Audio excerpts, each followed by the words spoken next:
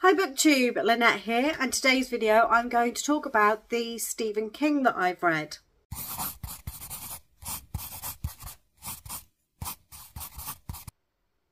First of all, as is fitting for a video about a prolific horror writer, I am having a horror show with my hair, so please excuse the horror. This is what happens when you put it in plaits while it's damp and forgetting that you need to do things.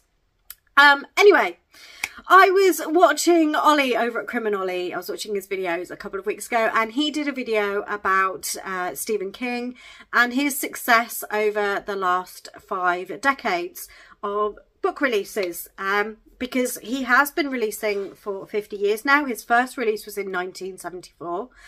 And it inspired me to take a look at my own reading of his works, because I say that I'm a Stephen King fan. However, the last 15-20 years, I haven't actually read that many books, and the ones that I have read have been rereads. I think in the last 15 years, I've only read one new to me Stephen King book.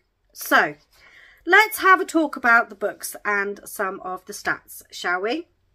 I do have a Stephen King favourites video. I will link that in the cards for you, so you can go and have a look and see which ones that I say are my absolute favourites. I'm only going to talk about his fiction works. I am not going to talk about his screenplays or his works of non-fiction.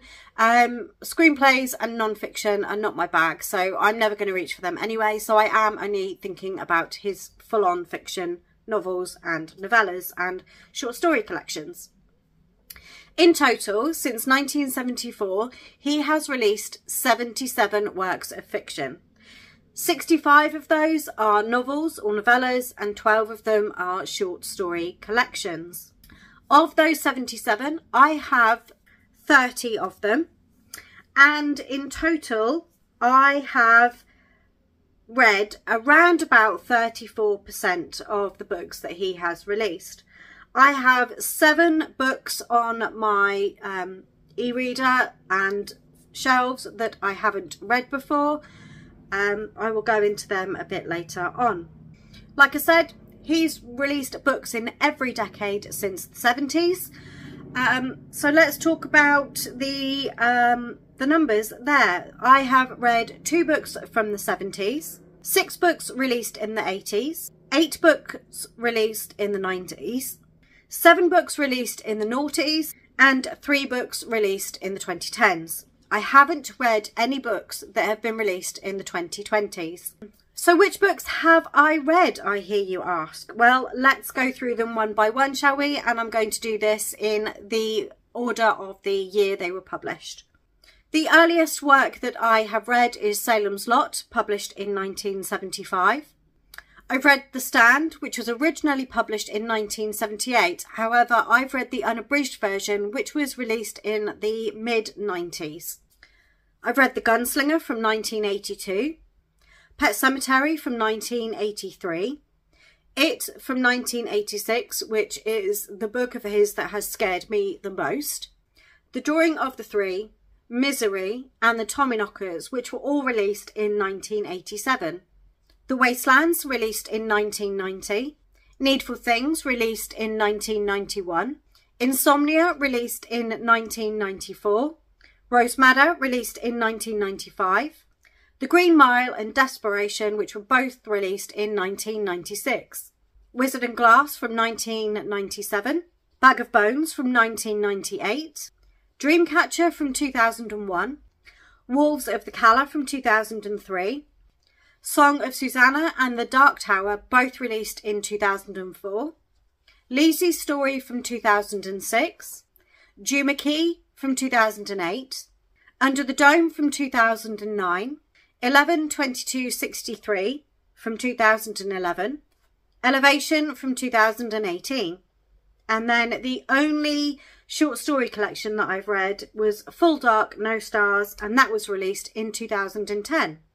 So what about the books that I own that I have never read before? Well, I can show you 2 of those. The oldest on my shelves is The Institute, which is from 2019. And the most recent physical copy is Fairy Tale, which is from 2022. And the 4 that are on my Kindle are Cujo from 1981, The Wind Through the Keyhole from 2012, Finders Keepers from 2015, and the short story collection that I have is Hearts in Atlantis from 1999. So, shall we set me a little task? I think that we should say, and actually I realised that that is actually only 6 books that I haven't read. I thought I had 5 on my Kindle that were unread, but actually one of those is A Bag of Bones, and I did actually read that a lot of years ago. So, shall we set myself a little task? I think that I should read at least 1 out of The Institute and Fairy Tale before the end of the year. And I think that I should read Hearts in Atlantis by the end of the year. And then either, I think potentially either The Wind Through the Keyhole or Cujo.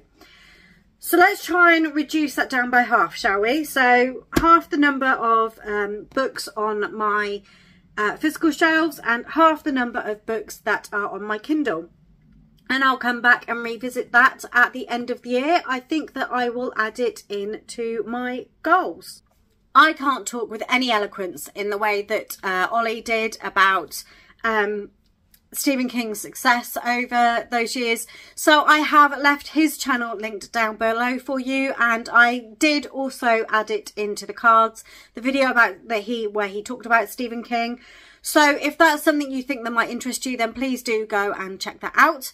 Thank you for watching this video. I hope you've enjoyed it. If you have, please don't forget to give me a thumbs up. And if you're not already, subscribe to the channel if you want to see more of me in your feed. And I look forward to seeing you in my next one. Bye.